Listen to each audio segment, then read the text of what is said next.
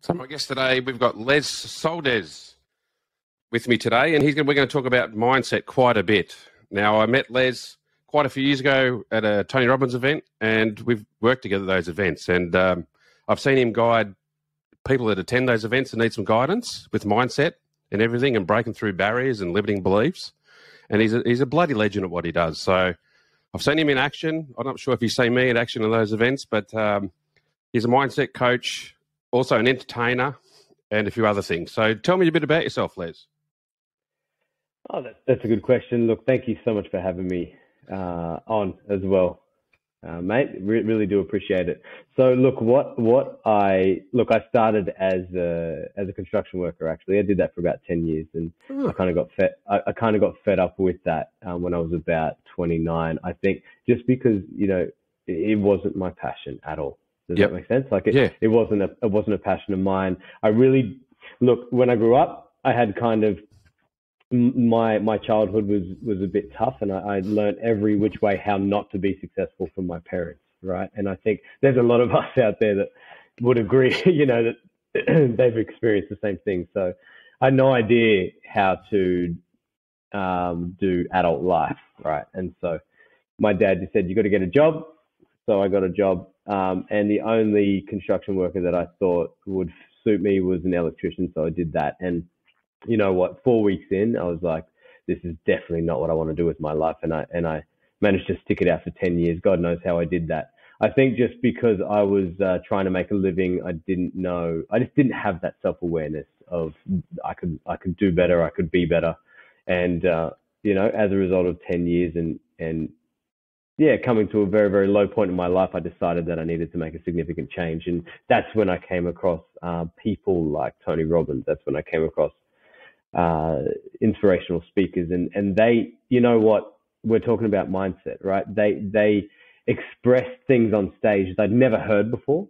Yep. I didn't realize you could think in this particular way. I thought the world was against me. I thought everything was against me, that I was the victim in this life that I'd created that was, terrible. And the fact that these people thought differently, they acted differently, it really inspired me. Like it kind of woke me up, so to speak, Yep. I was really living under a rock, but really living a very depressed, very anxious and very mediocre life back then. And it caused a lot of drama for me and a lot of trauma, actually. So Anyway, I hit 30. I realized I've got to make a change. And I realized, and this is even how we met, because I realized, mate, not only did I want to be in that space learning from people like that, I wanted to, like, the question that I asked myself, and this is what Tony Robbins says, right? Your life is dependent upon the questions that you ask yourself. Right. Yeah. And I asked myself, not only how can I learn this, how can I be in this space, but how can I get paid to learn this stuff? Right. So I literally packed up everything I owned, mate, jumped in the car and drove down to Sydney. I had no job lined up at that stage. I just knew that I wanted to work with these guys and be alongside some of these thought leaders and some of these people that were inspiring me to actually make significant changes. And what happened, I got obsessed in this space. I not only learned from Tony, but I learned from T. Harv Eker, and I learned from Robert Kiyosaki, and I learned from Grant Cardone and Gary Vee, and like all of these kind of big names. But not only them, all like hundreds of little guys as well. Like I got obsessed, mate. I went into every single seminar that I could get my hands on, free and or paid. I spent thousands of dollars doing this, like tens of thousands of dollars doing this. So I just got obsessed. Obviously, ended up starting working with SR and working with Tony Robbins. Yep. And I just took one step at a time in this space. It wasn't as easy as it sounds. I didn't just go from being a construction worker to working alongside these guys. I had to make significant sacrifices, and not all of them worked. And also too, I wanted to be an entertainer, right? So I came to Sydney kind of wanting to get into the personal development field and wanting to be an entertainer and having no idea how to do it. So, well done. Things just happen. Like, when you change the way you think, right, it's going to change the actions that you take. It's so simple, right? But then this is how it works, right? So if you change the way you think, you've still got those self-limiting beliefs that are kind of drilled down. Yeah. Right. And so even if you take different actions, self-sabotage is gonna rear its head because of the beliefs that you have. You still have this connection to who you think that you need to be. Right. Yeah. Yep. So, and we can delve deep into this, but I just put one foot in front of the other, decided that this is where I wanted to go, and have made so many sacrifices along the way. I'm still not where I want to be at all, but I realized, but I realized through this that these guys inspired me, and so this is my mission for others. Does that make sense? Like, this is that my makes mission sense for others. Yeah, life is a journey. So, just for our listeners that may not know what limiting belief means, can you give me your description on it, please? Limiting belief. Yes, of course. So look, a belief is something that you know, that you feel is true, right? Now, there's a really, really good quote, right? Yep. And I could get the guy's name. I can't remember that, but it's like, it's not what we know that is the issue for us. It's what we know for sure that just ain't so. Yep. That's going to get us in trouble. And so that's what a limiting belief is. It's something that you believe to be true, but it's limiting your ability to be a certain way, and you actually hold to the truth of it. You think it's true, right? And the worst part is, these limiting beliefs, a lot of these we don't even know that we have. Yeah. Right? Yep. Right. We don't even know that we have them until they come up at a particular time.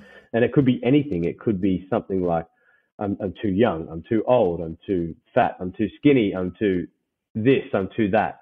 Do you know what I'm saying? So it could be, like, oh, I can't do this because I didn't have a father growing up, or I can't do this because my parent passed away, or I dealt with this, or or I'm not good enough, or this or that. And that's the one that all the clients that I've done mindset with, that's the one that comes up all the time. Subconsciously, I'm not good enough, because my definition is between ages of 0 and 7. You get programmed, pretty much, conditioned, and you have all these beliefs. Like, you might hit a cricket shot and your dad or you says, no, you didn't do that right. So then you start thinking, well, I'm not good enough. And it's just through those sort of little incidents when you're 2 or 1 or 3, it doesn't matter what age, but generally conditioned between the ages of 0 and 7. And all these subconscious patterns, which are, I'm going to call them bad patterns, control you, but you're not aware of it. So being a mindset coach, and I'm sure you do this as well, we tap into the client's subconscious and alter that, and guide them in a safe way in order to understand themselves more. And it's huge. So thanks for explaining that. Absolutely. Yeah, absolutely. And you know what? Recently, I did a 10-day silent meditation retreat. Which one? Vipassana? Vipassana, yeah. Oh, how'd you go? Yeah. Look, to be completely honest, it was one of the hardest things I've ever done in my whole life. And it was the second time I did it as well. Oh, okay. Yeah, right. But without a shadow of a doubt, it's one of the hardest things that I've ever done. But the best part, I think one of the best parts about this particular program, and I recommend it for everyone, because, it's like a 10-day fast from everything, right? From everything. You can't talk. You don't have access to your phone. You don't have access to reading materials, writing materials, nothing. Yep. Right. And when you do it for the second time, you eat breakfast and lunch, and then you don't eat again. So it's about a 19-hour fast as well. Right. Yep. So you're not eating a lot. You're not doing anything else other than being in your thoughts and meditating for about 12 plus hours a day.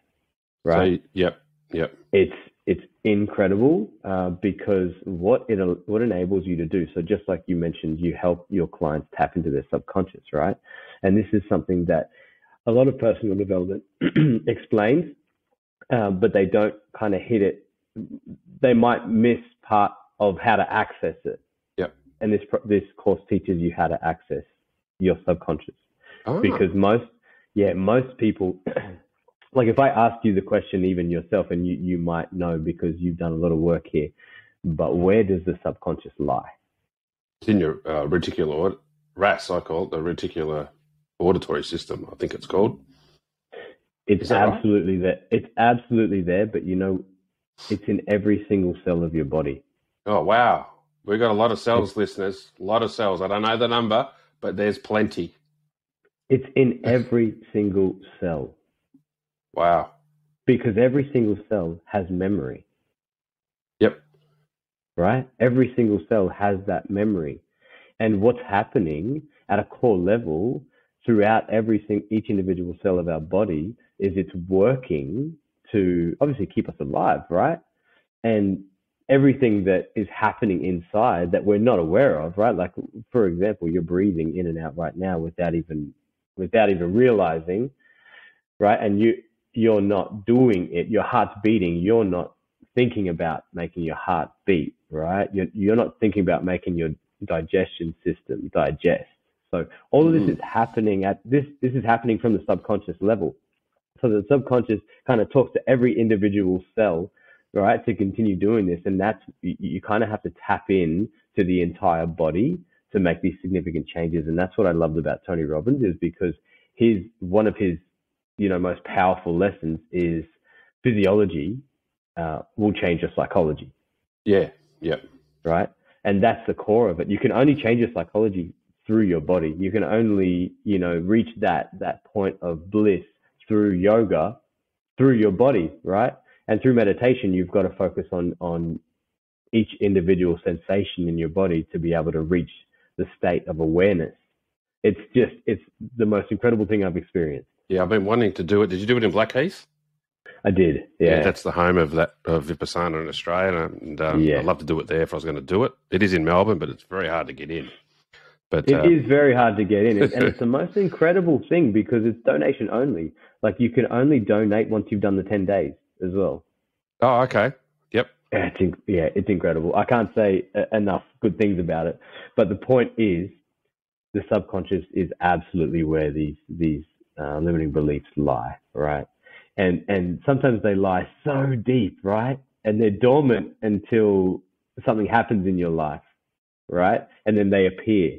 And our job, right, as mindset coaches, or our job as people to help other people become aware, is just help them observe this when it happens and kind of see it in a space where we don't judge it, right? But we understand that it's there and it's limiting us. And so we need to either let it go or just be equanimous with whatever's happening, right? Equanimity is such a powerful thing. It's really such a powerful thing. Yeah, let it go. I like to use songs to anchor my clients, and it's actually a song that I use a lot. Not that I watch the movie because it's a kids' movie, but Let It Go, like the Frozen song. It's actually a really good song to anchor people into feeling good and just letting stuff go that doesn't serve them. So it's actually a song I use to anchor people a lot. Absolutely. It changes their state and their feeling. And I talk about our language a lot with my clients, like the words they use, how that can they can make them feel bad. And they're not even aware of it. And 100% agree. And and they're not aware of it because here's the thing, like you said, from 0 to 7, right? So let's say the first 3 years, you don't really understand language. No. You really don't. No. So you don't know the connotations that are attached to particular words. Yep. Right? And so obviously when the big people speak these words, you're learning through kind of like modeling and through osmosis. So you're like, oh, okay, so this word means this and this word means this. And like, you're mentally and emotionally taking on these learnings, but you're not really aware of the learnings that you're taking on. Right? Yes, yeah. It's like a guess. You're guessing, really. Well, that's right. And most of us, as we're guessing, especially if we're going through traumatic experiences, we're guessing that it's us. That's the problem. You know what I mean? Like, because there's no other way to think. Like, they're angry and they're angry at us, so it must be our fault. Like, it must be something I'm doing, right? Yep. Yeah. We don't have that awareness to go, oh no, these guys have got their own problems. So, they're just projecting. We don't have that awareness yet. Because imagine if you could, at a 5-year-old could be, "Hey, Dad, you're projecting again. Please stop it." Imagine that would be fantastic, right? And you go, what's projecting? I don't know what you're talking about. But imagine, right? If you could be like 5 years old and you're like, hey, Dad, it's enough. You're angry again. Work out your own issues, please. Imagine.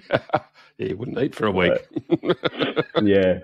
Well, that's it, right? See, but this is something that I try and teach my because I got 2 boys. I got a 5-year-old and a 3-year-old. And I really try to get them to understand that if there's any particular situation where anger arises, I always try to get them to understand that this is about Daddy and what Daddy's dealing with. Yep. Nothing to do with you. Absolutely nothing to do with you. Perfect. Like if there is something that you're doing that I don't like, I would appreciate it if you could listen to me and you could do what I ask. But there is I tell you right now, I think there's absolutely no reason to get angry at a child for doing something, and definitely no reason to be violent with a child for doing something, right? Because they don't know what they're doing, mate. No, they're just winging it, basically, with no rule book. Like parents, parents don't have a rule book how to bring up a child. So the parent's winging it, the child's winging it, and if you, as a coach, you're basically coaching your children, you're educating them along the way. So don't tell your kids off, basically. So have you thought about this? Have you thought about that? This is what that might mean. Just give them options so they can learn. That's right. And you have to realize everything that they're doing, everything they're learning is coming from you. So if they're doing something that you don't like, right, it's probably going to be a reflection of what of your bad habits, like, or your lack of awareness. For just a quick example, if a child, it's about 9 p.m. at night, a child is upset, screaming, having a tantrum, it's because I haven't had the awareness that he's tired and he needs to rest. So now he's overtired, and that's the only way he knows how to deal with things is cry and scream. Yeah. Well, that's yeah. But that's on me. I didn't, I've kept him up. I've kept him awake. I haven't been able to comfort him and put him to sleep. And so now he's overtired and he's throwing a tantrum. So that's on me. So, but imagine if I get angry at the child. Like, how dare you throw a tantrum at 9 p.m. at night when you're tired and I haven't put you to sleep yet and I'm the one in charge, Like, it's just, yeah. Mate, so do you know what I mean? Like, the awareness that you have when you're a parent is next level if you can understand these limiting beliefs, these, how mindset works, how subconscious works. It's next level parenting. Yeah, it would be. And I assume being a parent's taught you how to be a better mindset coach with your clients as well. Without a shadow of a doubt. Because I realized that we're absolutely all, like you said, we're all still learning. Yeah. I learned something really cool on the weekend, and I never thought of this before, but what's your background? Like, you're Australian, obviously, but what's your background nationality? Yeah, born and raised Aussie, but my father's from Argentina and my mother is Swedish. So mixed from different parts of the world. Yeah. So do you speak a language that's not Australian? I speak a lot of Spanish. So Spanish but I don't. Yep.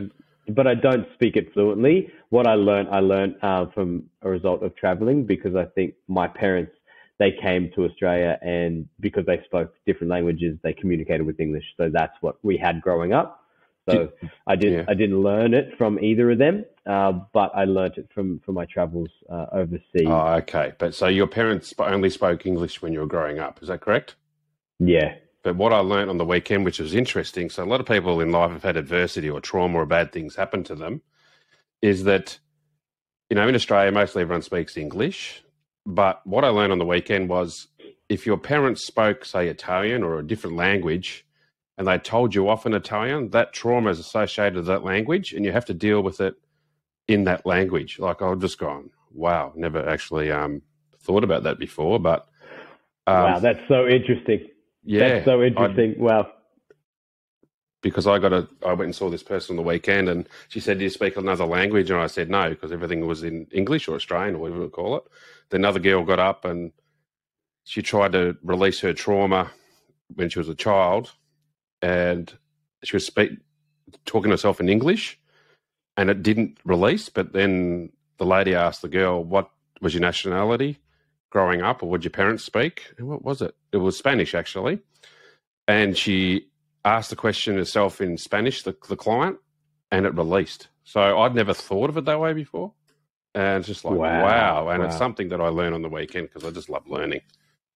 Yeah, I'm the same. I'm an avid learner, as you can see, with the books behind me. Truckload of books behind you. So that's... I absolutely love learning.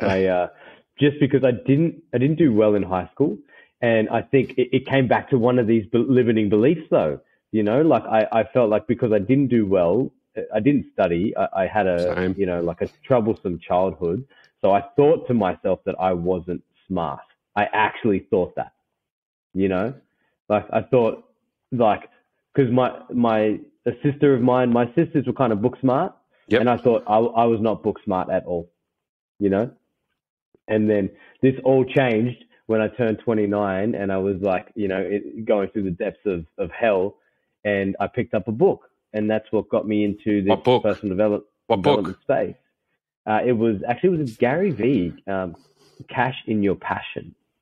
Perfect. Because I was like, you know, absolutely struggling through working in that industry and working in that job, and I was like, I swear that there's something else that I'm supposed to be doing in life, you know. Yep. But I didn't have the ability to. This is what I actually thought.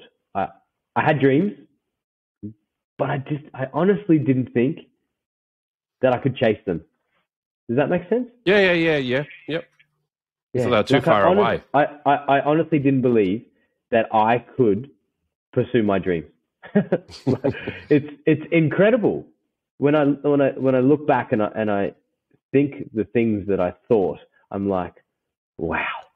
Like, it's just such like my mindset is completely like flipped, you know, like now I believe there's nothing that I can't do. You know, it's the opposite. It's like, all right, what do I want to do? Let's do it. But obviously I do realize I need to learn, you know, and I need to grow, and I need to take action, right? There's a lot of things I need to do. There's a lot of steps that need to take place. But the learning process is what I absolutely love. And since that moment, I've read hundreds of books. Like, I don't think I've read every single book on this shelf, but I've read probably about 80-90% of them. Yeah. And some books either work. So for our listeners out there, if you read a book, and this is what I do, if it doesn't resonate and you're halfway through it, you're not meant to read it this time. But I've had books like that I've gone back to years later and I've read it, but I needed it at that time. So even though we're mindset coaches, we aren't perfect. We're learning all the time, but we're getting more tools to help you. And exactly, good point. And you know what? You've got to sharpen the saw, right? Yep. So that, you know, that's from Stephen Covey, right? So what's his book? I know the book, but tell me the book. I'll say it. Is it 5 habits of successful people or something? Or 10 habits? Something like the 10 habits. Yeah. Actually, I think it's the 7 habits. 7. No, it is 7. Yeah. 5. It is 7. The 7 habits of highly successful people. That's right. And one of them is sharpen the saw. And when I heard that, I was like, okay, I've got to continuously read and continuously, you know, gain knowledge. But obviously, you know, if you go to Google, it's hard to find the right knowledge. You know, I really feel like you need like, because there's a lot of books too. There's a lot of information out there. So, you know, and I do this for clients of mine as well. I give them kind of books that I really feel like would help them in that moment in time. Because like you said as well, if you pick up a book and it's really not resonating with you, then it might not be for you at that moment. Correct. But then, you know, I've come back to books and gone, oh, wow, okay. And I wasn't ready for the information, you know? Yeah, I agree. Yeah, like when the student is ready, the teacher appears. Yes. Give me your top 3 books, Les, to help. That's probably helped you, or you'd advise to your clients. First and foremost is Gary V's Cash in Your Passion, right? So it's not. I don't think it's I've probably got it here. It's an old one because I haven't seen it actually. It is an old one. One second. No, you're right. For our listeners out there, so when I hear that title of that book off Les, I just think of a quote: "If you do what you love, it sets you free." So that's what I think of. Absolutely. So it's called Crush It, right? Yep. So how to cash in your passion. So that was like that was one of my top ones. It's not big or anything, right? And it's quite old. It's probably like 10 plus years old. Yeah. But I love that. And then there's like Awaken the Giant Within, right, with Tony Robbins. Tony Robbins, the big green book. Yep. Yep. Yeah. And then for me, I loved Grant Cardone's like 10X. Yeah, he's passionate, that guy. I've seen Grant talk. I've seen Gary Vee talk, and also Tony Robbins. So just being in the presence of those people and their energy, it's inspiring. It's absolutely inspiring, yeah. But see, those three are like kind of action books. Yeah. But I absolutely love the spiritual side and how to learn that subconscious level side as well. And I'll give you three books for that. You've got The Alchemist, of course. Paul Coelho, Alchemist. Read that. Yeah. Yep. Okay. The Power of Now, Eckhart Tolle. Right? Yep. Listen to that. I've seen him live on stage, like just one of the most incredible speakers. And the third one is actually by Neil Donald Walsh, The Conversations with God. Actually, that's a book I've got. It's on my shelf. I haven't read it yet. Yeah, look, it's absolutely incredible, and it's not religious at all, because the book sounds religious. It sounds like Conversations with God, right? But it's completely against religion. I think just not because he's against God, but because of the religion, the religious side of, I suppose, the sect, the business side of religion. Yep. Yep. Like I'm not against religion at all. I absolutely believe in, sharing the knowledge of spirituality and God. It's just how they go about it is, I suppose, what's important for me. But I could give you another 20 books. Yeah, no, I totally understand where you're coming from. You pick up a book. If I ever pick up a book and I feel guilty putting it down, that's a good book. That's right. So I know that I need to read it at that time. And that's right. And all of these have helped, significantly open my mind to a completely different experience that I can have in life. And as a result of that, I've been able to go from a different opportunity to a different opportunity, and to call myself a mindset coach is something that I didn't even imagine would be a thing. Because your mindset is at its peak, pretty much. You feel and sense everything around you, and you're high energy and you're calm at the same time, and you just tap into people quite easy. So the spiritual side, plus the we say probably technical side of those other books you mentioned, definitely help you connect with your client a lot better. So absolutely, because we are right where there's so many parts of us. You can't in the science of getting rich, right? He actually talks about this. You can't focus on just your bodily pleasures and expect to be happy and successful, right? There's three parts to us: mind, body, spirit. Yes. And if you deny one of them, right, then you deny them all. Like that's what I truly believe. Like if you deny one of those parts, then you deny them all. It's like, and this is what I talk with clients about as well. Like there's two parts of us, right? Like everybody's trying to get away from that dark side, the things that they don't want to do, the bad habits, the addictions, the things that they feel maybe they've done or they don't want to do. And I've struggled with this a lot in my life. But when you realize, right, that each individual cell in our body has a neutron, right, like a negative particle and a positive particle, then basically if you try to deny the negative, you're denying half of who you are. Yeah. Yep. Right. So I'm talking like this is breaking it down to the cells and particles that we're made of, but half of us are negative and half of us are positive, right? And I'm not saying like... It's like a magnet, isn't it? Like the polarities. It's like a magnet in a way. We are like magnets. Exactly. But so if you, I'm not saying like be negative and that's all good. That's definitely not what I'm saying. I'm saying that you need to accept that there is that side of us, right? And once you accept that, you accept the whole of who you are. And that means now you can move forward in such a more powerful way. And obviously this is our job as coaches. We help people accept what's happening, right? Accept, okay, so let's say we found that limiting belief, right? Or whatever trauma, whatever issue you found it. And now how do we accept what's happened and how do we move forward in a powerful way? Yeah. How do we move through this? Because you can't change the past. No. You can never ever change the past. Like I know you and me, we've been through some traumatic experiences, right? And it took me, mate, my mother passed away when I was 22. It took me like 8 or 9 years to face that. You know? Well done. At least you came out. It's basically about making the first step. And look, my mum passed when I was 26, so it's about making the first step. And the first step for most people, and what I did back then, was ate a lot and drank a lot. And I was grumpy for at least a year, I reckon. And then my best mate's dad, who was good friends with my mum, said, I went to his house, I said, look, I need help, Laurie. He said, I want you to read this book. And I've only read one book in my life. It was 1984 George Orwell in school. I didn't like reading. I read it. And I basically cried my ass off. And still to this day, when you do a seminar, I tell everyone this, even when we go to Tony Robbins, when you do a seminar one day, you read a book, there's one thing you get out of that day or that book.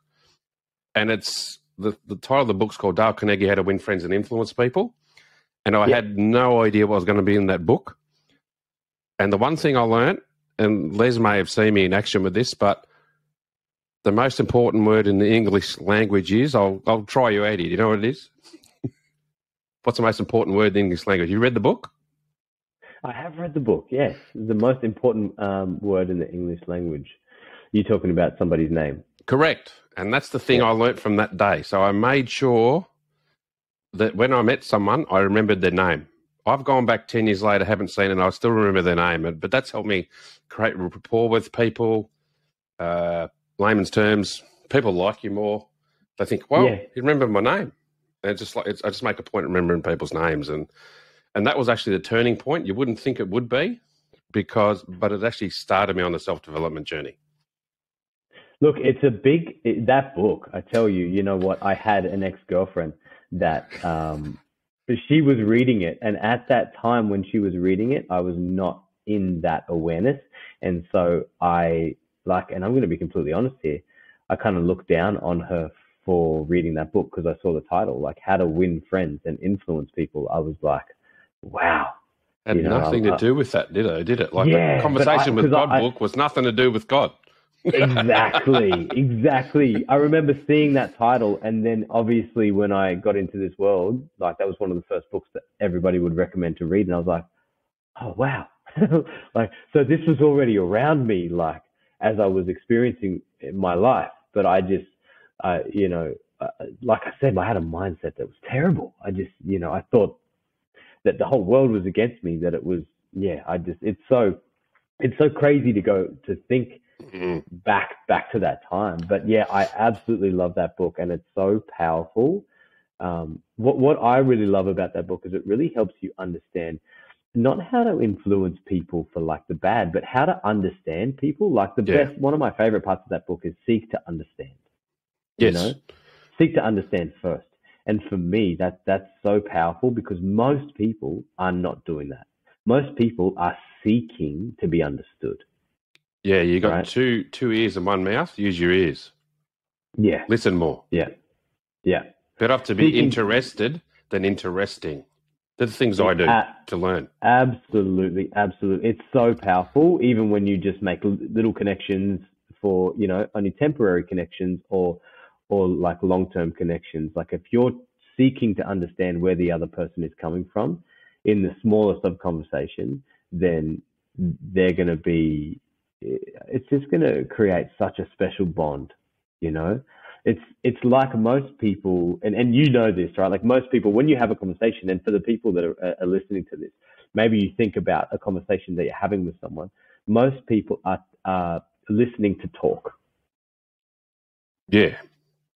I've been guilty of that in the listening. past. It's all right. I've been there. I think we've all been there. Absolutely, we still do it. We're human, right? It's a conditioning that we have. But imagine if you were listening to listen, like, you know? Yeah. I understand where you're coming from. Yeah, and then respond accordingly. But most people are listening with an idea of how they're going to respond. It's like, and that's how people get like cut off. And like I said, we're still human. We still do it, right? But you talk to someone and you're like talking to them and you're like, oh, you're already thinking how you're going to respond, right? Like what you need to say, right? Because you're not actually trying to understand them. You're seeking to be understood. Yeah, and correct. if you flip that, like it just changes the way that you communicate with other people. It really does. No, I agree. I was conditioned. My conditioning was not to listen. So it took me lots of years to actually hear people, but I was aware of it. Just you need self-awareness. So I never knew why I couldn't hear, but then I thought back to my childhood and I'm going, okay. Yeah, I was conditioned not to listen because my dad just basically spoke too much and I had to turn my ears off. Just spoke all the time. So I learned not to listen, but I was aware of that now through all the self-development training I've had. So I just know what it is. And I'm right there with you. Look, I was definitely conditioned to not listen as well. And even if I was conditioned not to listen, I wasn't taught how to listen. You know, it's called active listening. Like I honestly believe like that's something that we need to teach in schools because we don't actively listen. We really don't. You know, actually how I learned this is because I taught myself how to dance mostly. So I'm actively listening to the music, and the music is what moves through me. And I just, ever since I was a child, I knew I wanted to be a dancer and a performer because the music always made me move. I can't explain it. Yeah. But the music I always wanted to move to the music. And I think learning how to dance is just a way to get your body to move the way I want it to move when I hear the music. Yeah, no, I understand. Right. I DJ occasionally, and one of my mates taught me this years ago, and I wasn't aware of it. So if any of our listeners out there are struggling with their mindset, just put your favourite song on. The reason why is it'll anchor you in a positive, as long as it's a good song, I guess. And you'd know this, Les, I reckon, but every song, no matter whether it's slow or fast, has got a beat pattern of 4, and which is according to our heartbeat.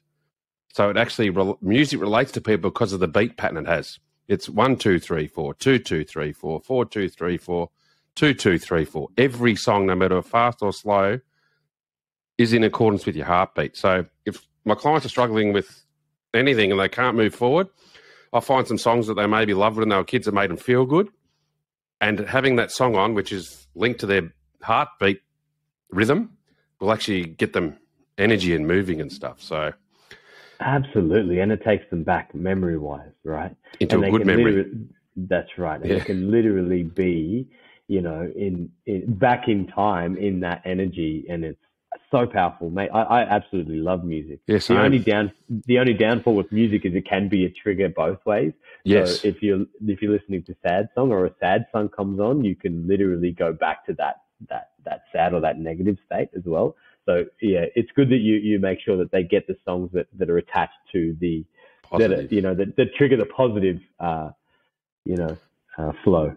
That's right. I was with my mate yesterday having lunch, and some sad songs came on, which mine of his ex-wife. He had to leave, which I get. So songs can actually anchor you into sadness, I'm going to say, and that happened for me years ago when Mum left. I could not. I loved music. I was the hoon in a country town with a fast car and a pumping stereo. But when Mum passed, if I heard any song after Mum passed, while she was alive, I couldn't actually listen to songs. I had to turn my radio off. It was shocking. Right. Yeah, right. And it took me 3 or 4 years, but I'd turn the radio on the car again. I don't know how I got through that, but it just shows that every song... Look, I get it because it's anchored. It's anchored deep, and that's but that comes back to the awareness, self-awareness. Like that's, I think self-awareness is one of the most powerful things that we could embark on growing, if that makes sense. Yeah, that makes total sense. Like there's a saying, right? Know thyself. Isn't that a book? Know thyself. Oh, it could be a book. It could be a book as well, but it's like, I think it's part of the Bible as well. Like, know thyself, right? Yep. Like, and I never really understood that concept, because what most people think is like, because let me ask you the question, right? What comes to mind when I say those words? Know thyself. Just know yourself in and out, know your good parts, know your bad parts, and just try to get your life more in the good area rather than the bad area. So that's positive. So know yourself inside and out. Yeah, that's it. Inside and out. So not just the outside, like not just what you like to wear and what you like to do and what you like to listen to, but know yourself on the inside. Like, who am I? Like, what are my values? What are my strengths? What do I actually want to do? What are my desires, my hopes and dreams, my values, most importantly? Because like I've done some work with Dr. DeMartini, right?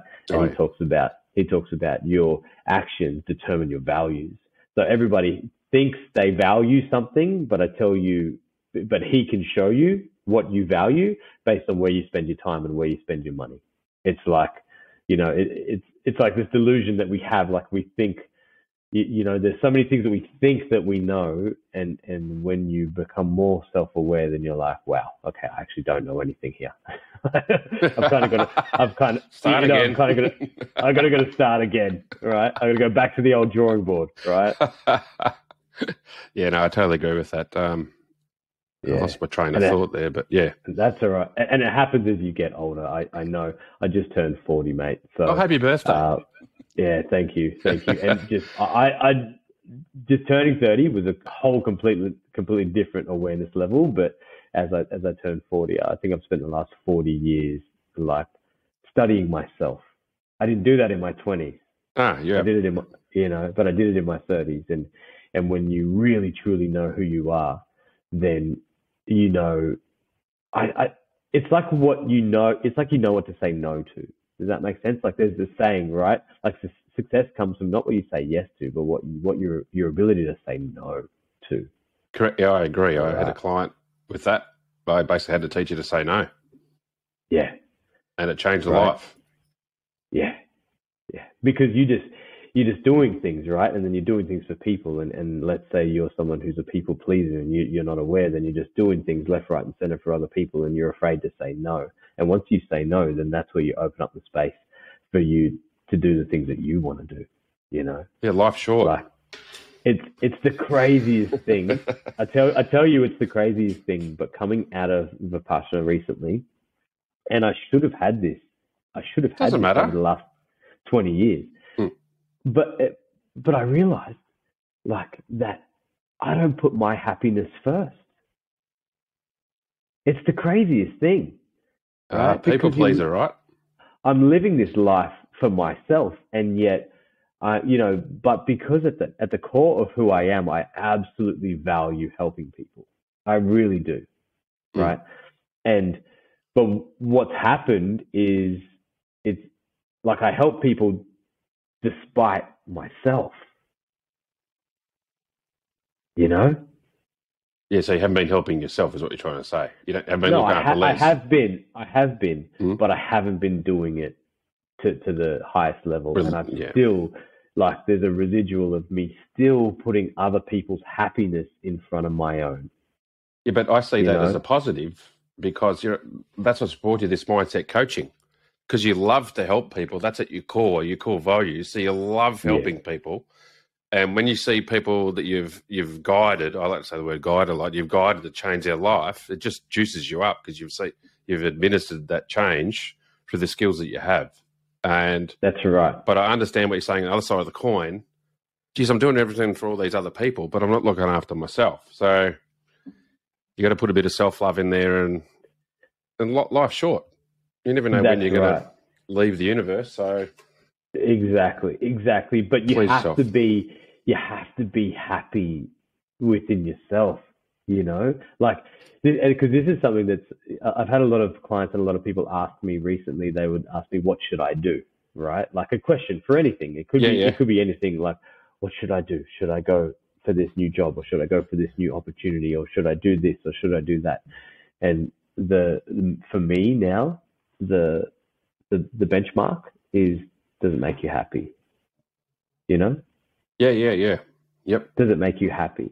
Now, don't get me wrong. Not everything you do within life is going to be like joyful and do you know what I mean? Like what you want to do, right? But at the core, are you happy when you're doing this? Yeah. Yep. The decision to do this, does that make you happy? Right? Imagine if everybody had that benchmark. Like, whatever you chose to do, does that make you happy? Most people would not be doing what they're doing. No, like, what percentage of people work in jobs they don't like? Probably 90%, my guess would be. Yeah. But not just that. Like, simple things like if their partner wants a particular food when they eat out. Like, most people are just like, oh, yeah, okay. Like, I'll go with that. Like, like you really need to know. And that comes back to know thyself. You really need to know what makes you happy, right? And you need to know inside who you are. So, and that comes back to awareness as well, right? But this is stuff, man, I did not know 10 years ago, right? Because I was not aware of who I am and what makes me happy and what I desire and my values. And this is something that comes from like self-assessment, and a lot of education and a lot of reading. And I implore everyone to do this. I don't think they will.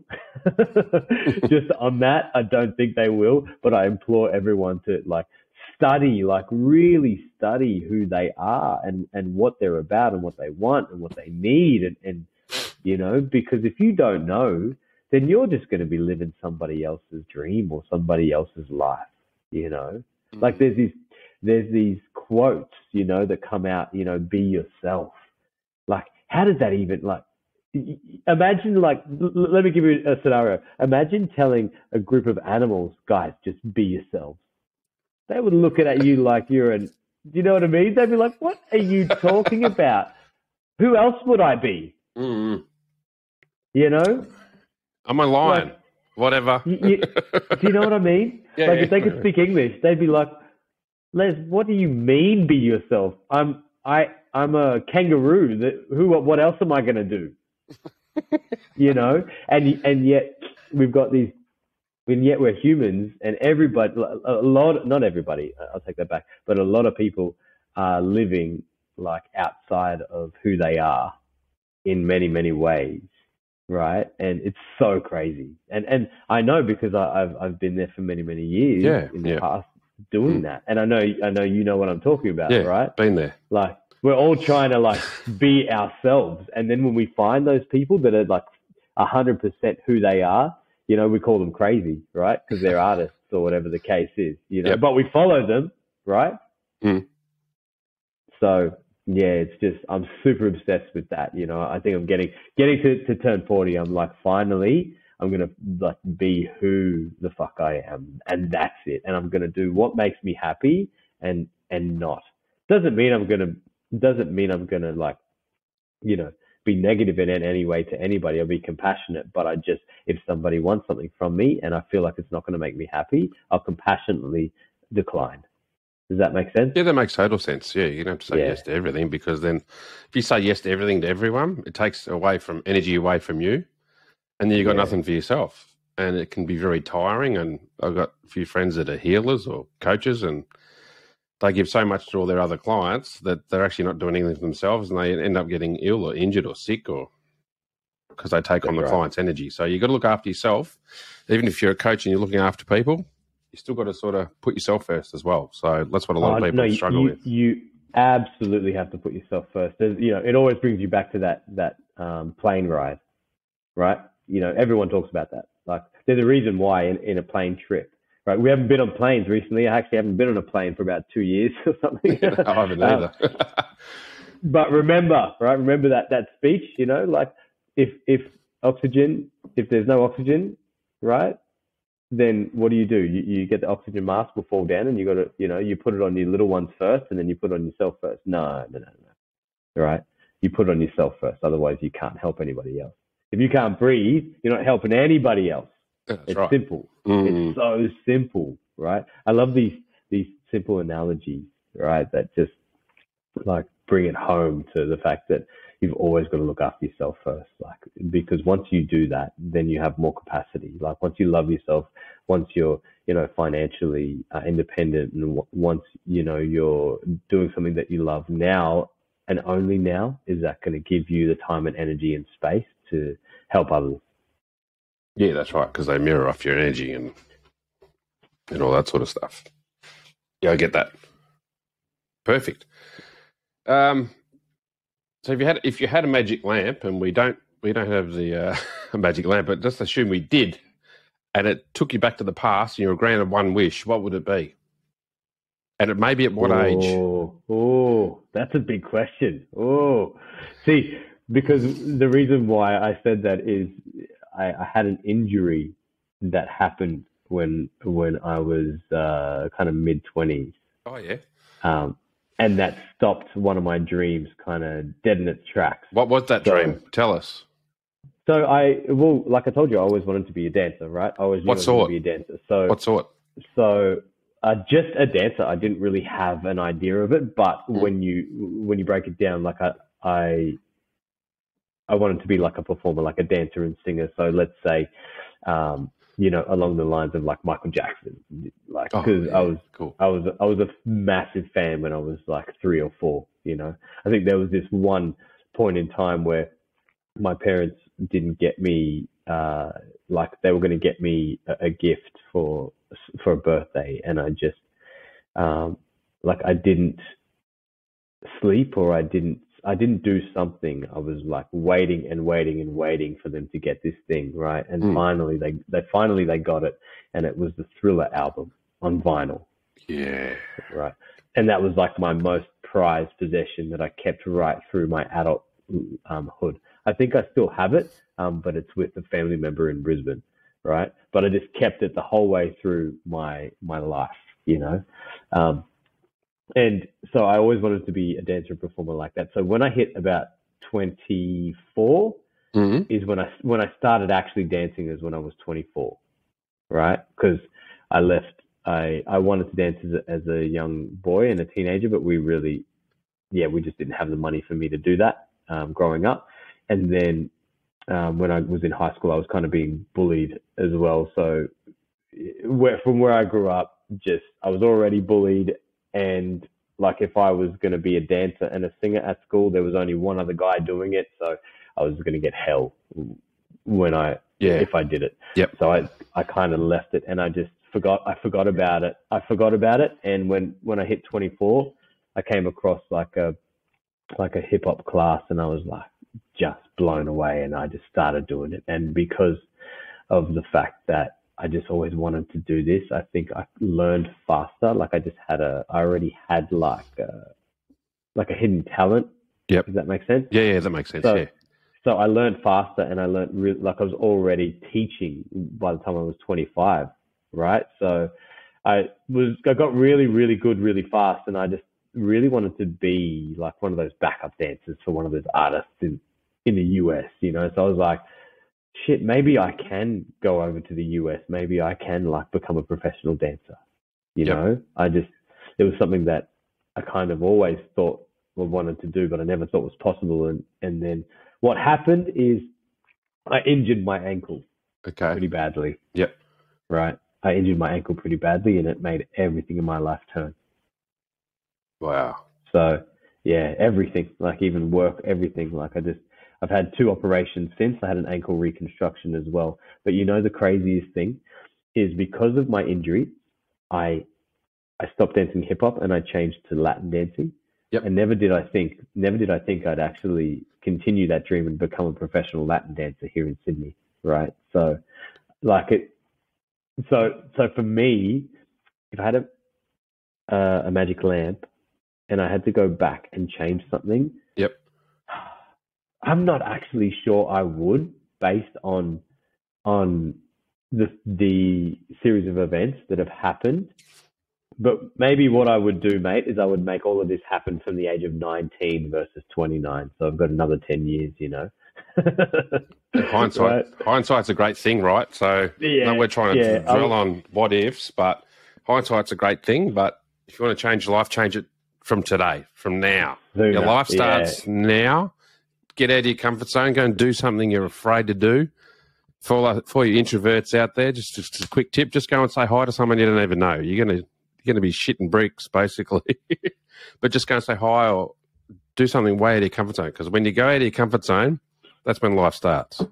That's absolutely right. And what I love though is when I hear of clients of mine and also clients' kids going to see Tony Robbins at like 18, 19, 20. I'm like, oh man, like you just with that awareness and that mindset from the age of 20, like you pretty much can do whatever you want to do in this life if you're able to tap into that, you know. So I think, I don't know, I would just kind of go back to 19 and have someone put a book in my hand, you know. Here, read this. You know? Yeah. But, you know, here, read this, and don't stop until you finish it, you know, like because I was 29 before I started doing any of that. Yep. Well, we started about the same age. I would have been about 28, so. Yeah, right. All right. Well, I'd like to thank Les for coming on today, Mindset Coach, based in Sydney. I assume, like me, you help people online as well and also on the phone or in person. So watch out for this. Watch out for the links on this podcast. Any other thing you would like to leave our listeners? Any final quotes or books that you love or you there? Anything? Hello? Yeah, I'm here. Yeah, got it. Yeah. Great, mate. It's such a pleasure to be a part of it. Thank you so much for having me. And if I can leave you with one thing, right? And we've spoken about it as well. But there's, I think one of my good friends asked me a question, right? What would I say to myself? So you're like, if I had a magic lamp, right? I'd kind of go back to 19 and I'd hand myself a book. But I'd also do a couple of things. I'd say what we spoke about. I'd say make sure that whatever you do is going to bring you happiness and joy, right? Mm-hmm. And if it's not, stop doing it. Right. Correct. And the last one is make sure with every bit of income that you make, save 10%. I mean, this is like, you know, our parents taught us that, but I didn't listen. My parents did not teach me that at all. Oh. No, not at all. But save 10%. Yep. Don't touch it, and learn how to invest it. Right. Yep. Like, I don't care what you do, read books, find mentors, doesn't matter, but learn how to do money and do money well. Yep. Right. Yep. And if you do those, like, and the third one was obviously read. So educate yourself. You educate yourself if you know and you learn how to do money, and you make sure it's about happiness and joy. Man, I tell you, like, life would just be such a different game. Yeah, life would just be such a different game. You know, because that's exactly right. It's a game. It's a game. We're playing it, right? Yeah, that's right. Yeah. We're the player. We're the umpire. We're the creator of the game. Like, we're everything, and we don't understand, you know? And we still let someone else play the game for us. Like, it's crazy. It's crazy. Yeah, no, it is crazy. Absolute pleasure. Thanks, Les. Look forward to hearing it. All right. Take care, mate. Thank you. See you, Les. Bye, mate. Bye.